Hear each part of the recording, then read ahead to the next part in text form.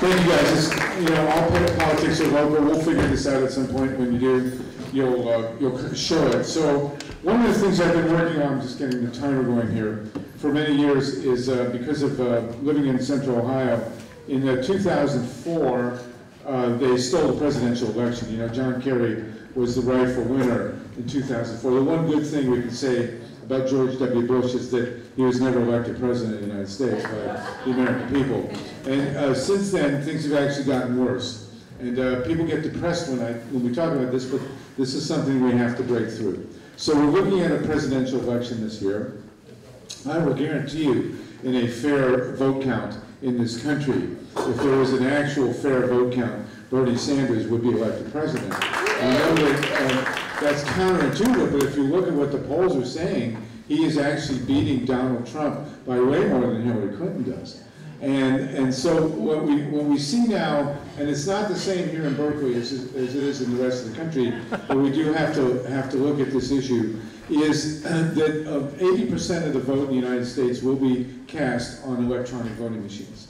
And most of the people will be registered officially on electronic poll books. And so the strategy, and I have a piece about this, it's up right now at Reader-Supported News. And if you go to Reader-Supported News online, you can read this piece with Mimi Kennedy, Bob Fitrakis, and me. And basically, the GOP strategy is to strip and flip. Strip the voter rolls of people who are suspected Democrats, mostly black people and Hispanics, and also young people, especially college students and the elders who are on Social Security. Strip them from the voter rolls, and Greg Palast has done the great reporting on this. He's a great investigative reporter. He was the one who first told the story about Florida 2000, and he continues to do so. And we are seeing millions of people stripped from the voter rolls right now by the Republicans to make sure that they don't vote in this coming election. Now, if that's not sufficient, and it probably even that won't be, you have to remember Obama literally won the 2008 and 12 elections by more than 10 million votes. Now, they lowered his vote count, but these were huge landslides that Obama won by, and there's no more Republican Party. The Republican Party is all smoke and mirrors now. It's basically a few corporations, and Phoebe is going to talk about that in a minute, with control of the media and a bunch of rich white guys. The rest of the country, the demographic has moved totally away from the Republican Party. And so all they can do now is strip the voter rolls and flip the election. And we're looking specifically at 6 swing states: Florida, North Carolina, Ohio, Michigan, Iowa, and Arizona. These 6 states have Republican governors and Republican secretaries of state. And so at midnight on election night, when they realize how badly they've lost, they will call in their IT person, and then they'll ask the IT person how long it'll take to flip the vote count, and then she'll say about 60 seconds. And they'll say, wherever they're caught, and she'll say no. So between now and election day, we have to do this. People tend to get depressed. We have to go to the court. We have to figure out exactly how to beat this system of election theft. Because we know that we have made enormous strides in public opinion. The American people don't want war. They're not particularly racist, really, when you get right down to it. Aside from the fact we're not even a majority white country anymore, certainly not California. All the demographics and all the issues have moved our direction. The biggest barrier we have to really moving power in this country is the electronic system of stripping and flipping voting.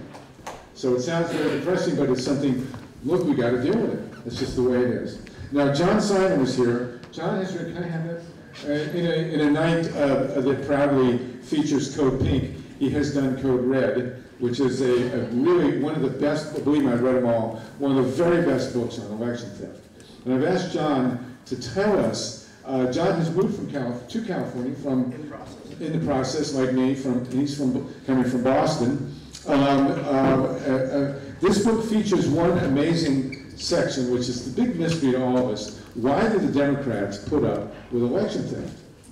Why did John Kerry walk away from the 2004 election when we were telling him he had won, if he had $7 million in a fund to deal with fraudulent elections, and we told his people 250,000 votes were as yet uncounted, and at 1 o'clock the day after the election, when it was still very much in play, he conceded and went windsurfing. And, you know, in 2000, in 2000, Al Gore won, and he went to the Supreme Court, and then said nothing. And none of these guys have said anything about it.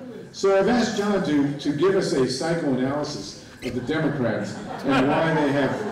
Can you do that for us? Please. I probably can't do that, but, you know, the truth is, we don't know. We're not inside the heads of John Kerry or Al Gore or Bernie Sanders. I'll tell you this. I mean, I'm going to give you hope since we're focused on hope, and I think Harvey has alluded to it. The real hope here is that the country that we think, and all your colleagues and friends and serious people who care about people and plants and animals and the fate of the earth, all of the America that they think they're seeing and taking pretty much at face value is bullshit. It is a fraud of the electoral system. So that's where the hope lies, because this is a pretty simple thing, counting votes. I mean, in a democracy, one of the responsibilities of the people who vote should be to participate in the counting of the votes. So it should be something we could fix, right? And there's still plenty wrong. There's the media, there's the money, there's the gerrymandering, there are all those things. But unless you're contemplating revolution, and I don't see anybody here with a Che Guevara shirt on or any sort of, you know, heavy firearms or even, you know, smoke bombs. I mean, unless we're talking about revolution, it's the electoral system. That's what we have. That's what a democracy has. And right now, it has been subverted and corrupted systematically. I've been at this for 14 years, as has Harvey. And I can tell you, I do forensics. We collect evidence. We look at patterns. We keep seeing things hit us in the face where we say, that is just not frickin' possible. Over and over and over and over and over and over again. And we can't get traction with the Democratic Party. But let me go further, because we can't get traction with Bernie Sanders. Let me go further. We couldn't get traction with Lawrence Lessig. Does everybody know who Larry Lessig was? Yeah. He ran a campaign. I mean, he's from my hometown, my adopted hometown, my work town, Cambridge, Massachusetts. He teaches down there at Harvard Law School. I've gone by his office. I've dropped off my book. I've written him letters. He ran a campaign based on what? Electoral integrity, cleaning up the electoral system, gerrymandering, right? Gerrymandering is a big thing, big money, right? He was going to fix that. Voter ID issues, vote suppression, all of those things. This was his single issue campaign that he collected $1 million or so to go out and change the electoral system. Conspicuously missing was the actual count of the votes. The man wouldn't touch it. I addressed him in public. I said, why the hell won't you touch this? Nothing that makes any sense. So if you can't get Larry Lessig, it's going to be a harder swing to get Bernie Sanders, and it sure is going to be a hard swing to get the Democratic Party.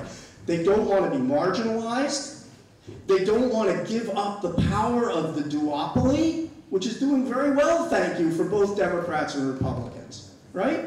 There are many reasons. In the book, I actually cite 5, and that's just scratching the surface of reasons why the Democrats won't actually pay attention to the fact that election after election is being robbed. And by the way, Harvey referred, this is a presidential election year, so people actually get focused. And then the other 3 years, they just sort of say, ah, whatever.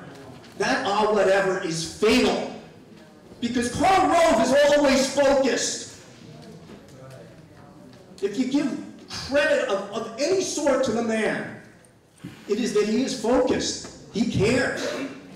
Why? I don't know. Maybe he just likes to win. I don't think he even has any political conviction, but boy, is he focused. And what did they focus on? They focused on the elections that you can steal without leaving any sort of trace. State legislative elections, U.S. House elections, no exit polls, no nothing. No baseline for forensics. Nothing. And there are thousands of those elections, and if you look around at this country right now, I mean, we may get a Democratic president in there, so what? Exactly. You got gridlock. And then eventually we're going to elect a president who can work with Congress. Somebody like Marco Rubio, let's say, who can work with Congress. Because they've taken over the entire political infrastructure of this country.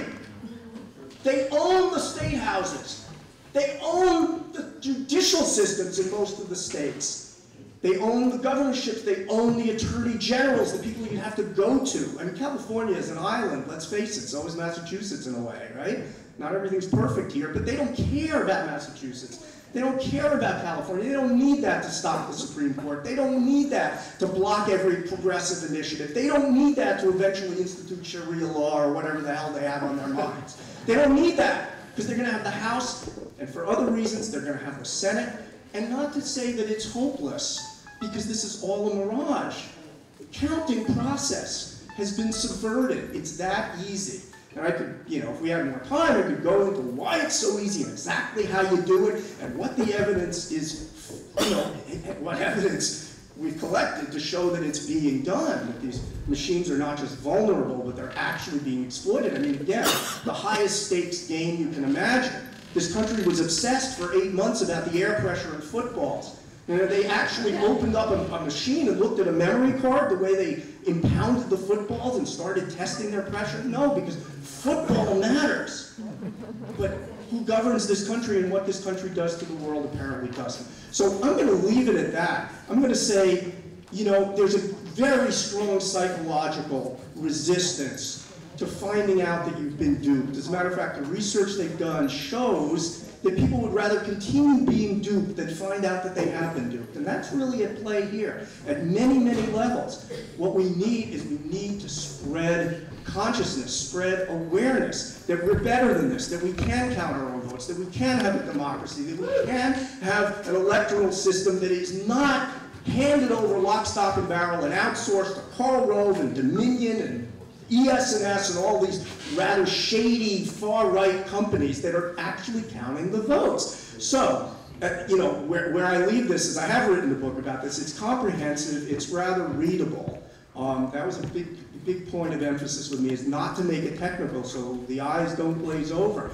It's the kind of thing that if it actually got read, if it got on Oprah or, Terry Gross even, or Charlie Rose, or All Things Considered, and got it right,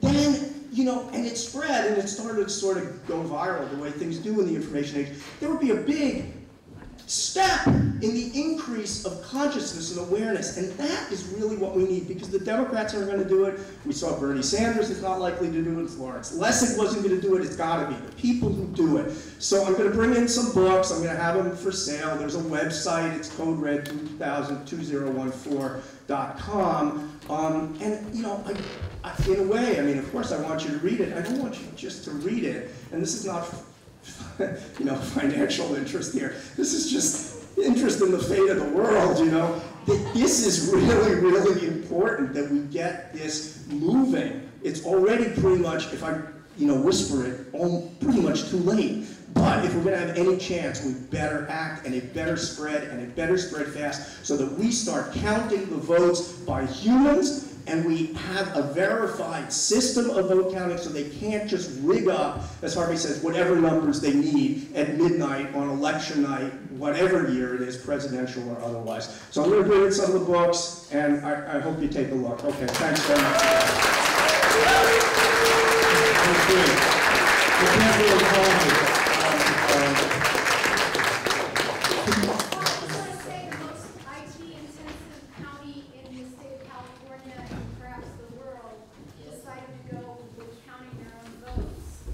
Yes. I'm in IT, and I understand why and how we can steal elections, and it's obvious that both of them were stolen.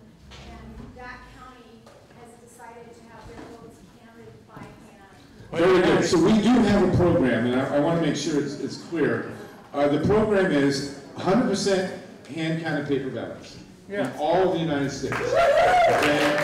Germany, Ireland just got rid of their election machine, electronic voting machines. Germany, Ireland, Japan, Canada, they all have hand-counted paper ballots. We want automatic voter registration. Every human being, every citizen in this country who turns 18 is automatically registered to vote. These voter registration drives are silly.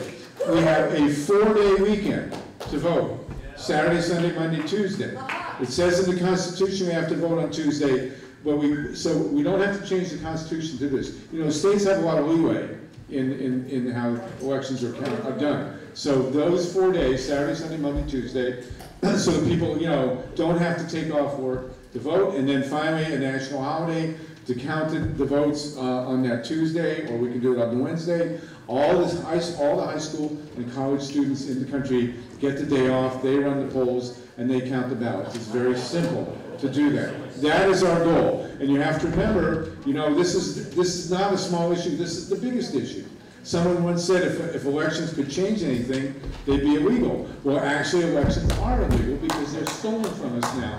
If we ever get this system rationalized, if we solve this issue, we could have a revolution in this country by nonviolent means. It has happened elsewhere in the world. Okay? Thank you very much, John. John is going to be here for a while.